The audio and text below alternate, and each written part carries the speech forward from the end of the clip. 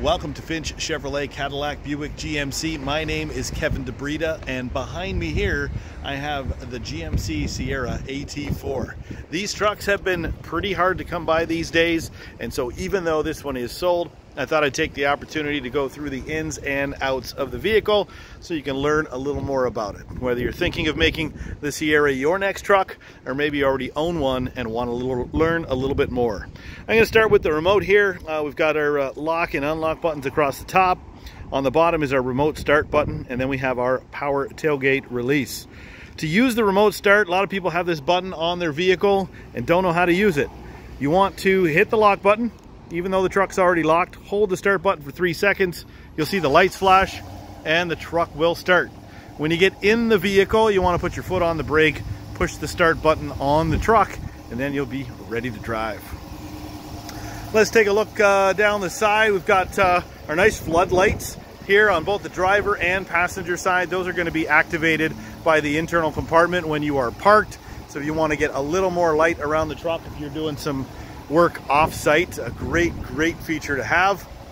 This one is our 5.3 liter V8. Nice AT4 badges down there. On the doors, if you're familiar with GMs, you'll know this is our keyless access system. This is what allows you to lock and unlock the doors as long as you've got the key within a meter. So push once to lock, once to unlock. If you double click, it'll do all the doors in the truck at the same time. In the back here, you'll notice you've got your moldings around the wheel wells and tires, and those are your fender liners. Keeps it looking a little nicer on the wheel well of the truck. Also a lot quieter when you've got those stones kicking up in the wheelhouse liners. Corner steps, nothing new for GM. We've had that for quite some time. Makes it a lot easier to get into the back of the vehicle. And we've also got our rear parking sensors along the bottom here. Probably the coolest feature of this truck right here is our multi-pro tailgate. That's what's going to allow you to get in and out of the truck bed a lot easier. Nice little step. This one's got the spray liner on it, handle, AT4 logo, and this is our Rev tri-fold cover. So a nice hard cover. Very easy to fold up. It'll even store between the back, up against the back window. Close up section 1 here. So if you need a little bit of a workspace, or you just need to make your bed a little bit longer, you can also leave the multi-pro tailgate in this position here. We'll close that up. And just be cautious when you're closing. Make sure that you're not going to damage either the tailgate or that tonneau cover.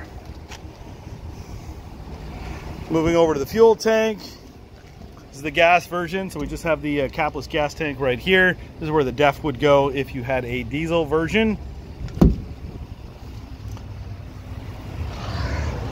Get a nice look at the front. So you can always tell the AT4 by those nice bright red tow hooks down in the front. This one, in addition to the rear parking sensors, also has the front parking sensors. When we take a look inside, we'll be able to show you a little bit about how those work and the way it notifies you, and just a few things to help you feel a little bit more comfortable with the truck and how things operate. On the inside of the driver door here, we got our locks up top, memory seats in the middle there, and of course your power mirrors, power windows, all to be expected. This one has the Bose sound system and those nice AT4 floor liners with the chrome logo. There's your full power seat adjustments.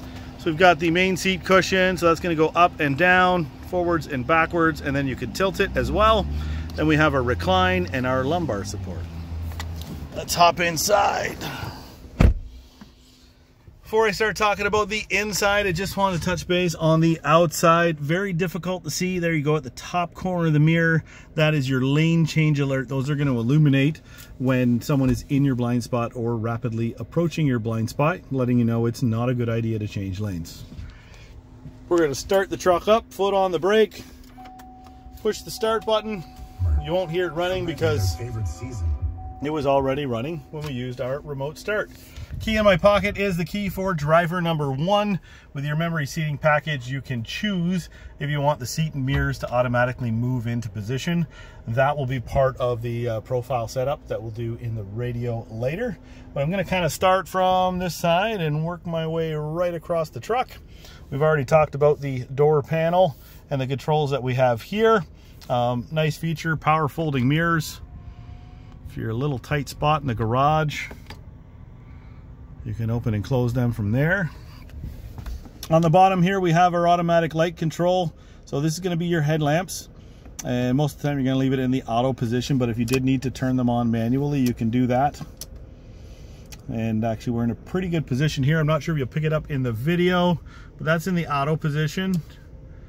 Then we've got our marker lights, those nice LED lights in the corners, and then our full headlamps. Move it back into the auto position. And now I'm pushing, you can see in the mirrors, those little lights flashing. Those are your floodlights. So we've got passenger on, driver on, both on, all off. So, and that's using this button right here.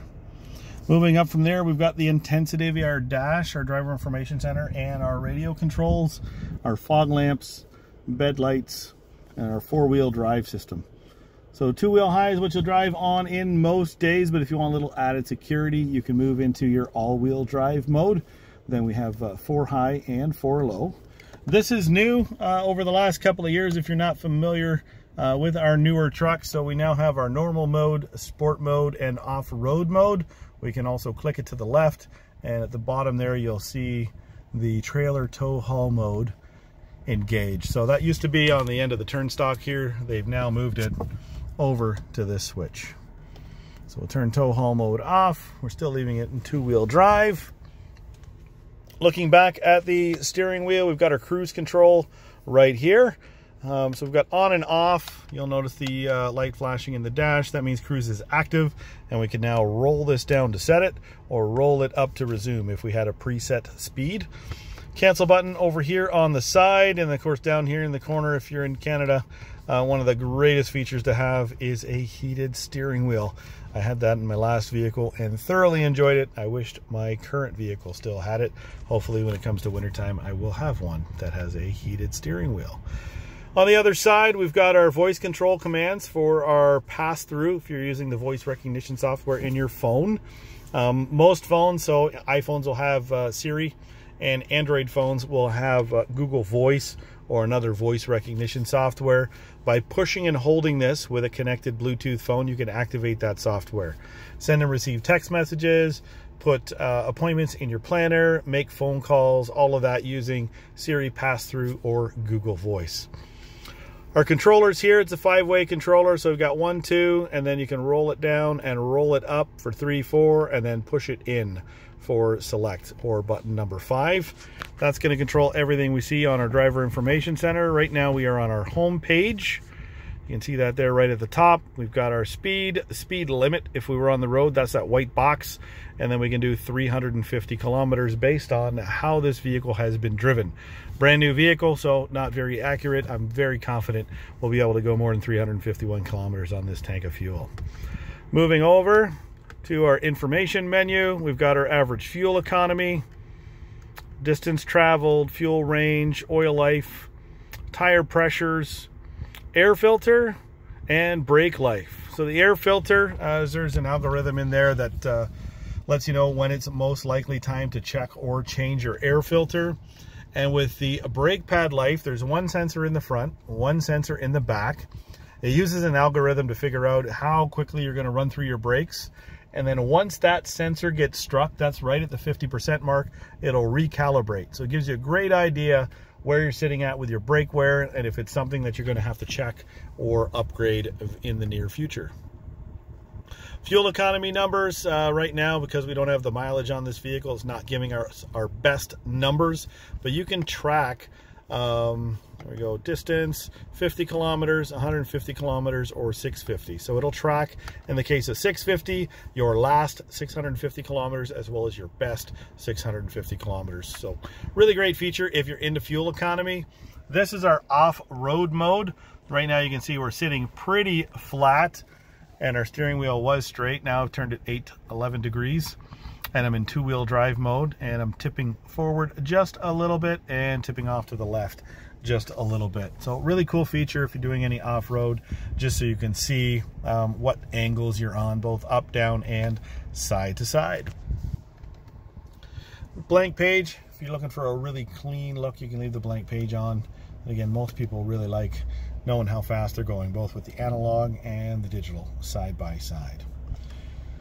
As we move through that top menu, I'm just pressing this arrow button right here. We can take a look at our music, what we're listening to on the radio, navigation directions if available. And then for phones connected, we'd have all that information here, and settings. Settings is where you're going to go when you want to change from miles to kilometers. If you're traveling across the border, we can also change what option info pages we can see in that previous menu. So if you didn't want 2 trip odometers, you could turn one of those off. If you didn't care about your air filter life because you're checking that all the time, you can turn that off. Timer and engine hours, 2 things that we don't use very often. However, you know, transmission fluid and trailer brake, if you're towing, those are going to be important. So those are now all going to show back in my information menu. We didn't have those there before. There's our trailer brake gain, transmission fluid temperature, engine hours, and the timer. You want to start that timer, just click down and start timer. So we'll see how long that runs for in this truck. So there's a quick rundown of your driver area. Next we'll move on over to the center console, and I'll finish up with the radio. Opening up the glove box. Inside you've got the SD card, which is for your navigation system, the auxiliary if you don't want to listen to an old iPod or something like that. And then you have your USB and USB-C connectors. So lots of connections inside this vehicle. Also a nice little light right there, so it'll light up that glove box at nighttime. On the side, there's these little ridges, great for storing file folders if you want to keep some files with some documents in there. A couple of big cup holders, one on either side, place to put your phone, unless of course you want to use the wireless charger, which is right here. These upgraded wireless chargers are awesome. The first generation were very slow, and to be honest, by the time they came out, most of the phones were too big. You couldn't actually put your phone in there. Now you can put just about any phone in there with just about any case, and it will charge. You can know that your phone is charging if you look up at the phone light here, and that has a little lightning bolt on it. If it stays illuminated for more than 30 seconds, your phone is charging. Apologize for a little bit of the glare, but hopefully we get a good look here. We've got our trailer brake control. So you've got your gains down at the bottom, and then if you need a little extra gain, you can use that. We've got a traditional outlet if you had a cigarette lighter or charging up an older cell phone, and of course your 110 or I think 115 volt power outlet, great for charging your laptop or doing anything that you need to do. Most things that you can use around the house, you'll be able to use in the truck as long as you're not pulling too much power. Just above that, we've got our parking sensors. We can turn those off. For example, if you had a bike rack on the back, you might want to turn the parking sensors off so every time you back up you don't get that beep. Auto stop, feature that is on just about every vehicle in the market now. When the vehicle meets all of the right conditions and you come to a complete stop, the engine will turn off. When you come to a complete stop, when you lift your foot up off the brake, your engine will restart and you're ready to go. Beside that is your power release for your tailgate. Just keep in mind you want to make sure that there's nothing behind you when you're using that power release. 4-way flashers, traction control, which in a pickup you're not likely going to turn off very often. But if you ever did need to rock yourself back and forth and get yourself out of the hole or divot, you're going to want to turn off that traction control. Power to the outlet we have up here, and your hill descent control. If you're traveling off-road on some pretty rough terrain and going in some steep declines, you'll want to use that hill descent control. Above that, we've got our heated seats. We've also got ventilated seats in this model, so keep yourself nice and cool. And above that is our climate control system. So fully automatic, 2 different temperatures for driver and passenger. Once you get the temperature set to where you want to go, click auto. and it will automatically speed up or slow down the fan speed and direct where the air needs to go. Now you notice it's pretty hot out today. It's trying to get down to those temperatures, so it kicked up real fast. I'm just going to turn that closer to the actual temperature, and you'll notice it'll calm itself down and get a little bit quieter. So when I'm using my electronic climate control, generally I like to keep the temperatures pretty close to the outside temperature, so that slowly go down degree by degree, and I don't get a whole lot of fan speed blowing around, and it makes me feel nice and comfortable inside the vehicle. Above that is our radio, and I'm going to shoot a second video on the radio because there's lots of information in there. Above that, you can see here we've got our OnStar. Make sure you connect your OnStar. You get 10 years of complimentary coverage. All you got to do is push that blue OnStar button. Over here we have our airbag lights. Currently nobody in the passenger seat, and the airbag is off. Interior light switches, our power rear slider. So that opens and closes using that, and that back window also has a rear defogger on it, which is great to have that combination. And then our sunroof here, tilt to open, and then we've got our slide to slide it all the way back. Nice and bright. Interior lights, driver map light, passenger map light, and your garage door opener. If you want to program your garage door opener, fairly easy to program. What you want to do is make sure that you got the remote handy and hold the remote up close. Push and hold the remote button you want to program on your remote, and push and hold the button that you want to program. Once that little LED light flashing there changes the flash pattern, you've got that programmed. Sometimes that's good enough. You'll be able to open your garage right away. Other times what you're going to want to do is use the Learn button on the back of your garage door, and that will allow you to program a new remote. If you stuck with me, we've been talking for about 15 minutes or so. Thank you so much for checking out this Sierra AT4. If you have any questions, send me a message, post a comment. I'd love to hear from you.